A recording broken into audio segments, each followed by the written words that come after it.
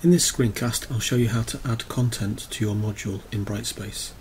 So over in the content area I'm going to click on this unit and then I'm going to click on a subunit, and we can see that there's an area here where we can drag and drop files. So I'm just going to put this over here and scroll down so that I can see the drag and drop area. I'm going to grab one of the files that I want to add, just drag it there and it should upload.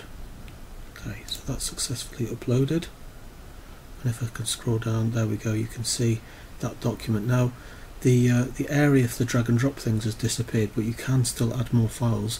You've just got to drag and drop them to where that file is there. So another file that we can drag and drop, just add it there,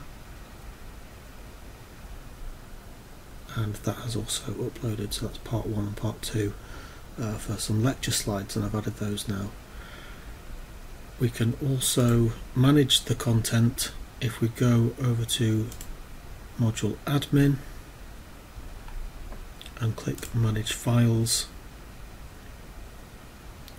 and now there's an area where we have these files listed. So all the files within the module will be listed here, and that's quite useful because we can see which files there are. We can sort of make sure we're controlling which versions we've got. We can delete files, we can upload more files, and back over in the content area it's possible to also upload more things from that manage files area by click add files from manage area, and then the files show up here. We can select which ones we want to appear. Now we've already got these two, so it's not relevant to add anything further from here, but overall that gives you a brief overview how to add content to your Brightspace module.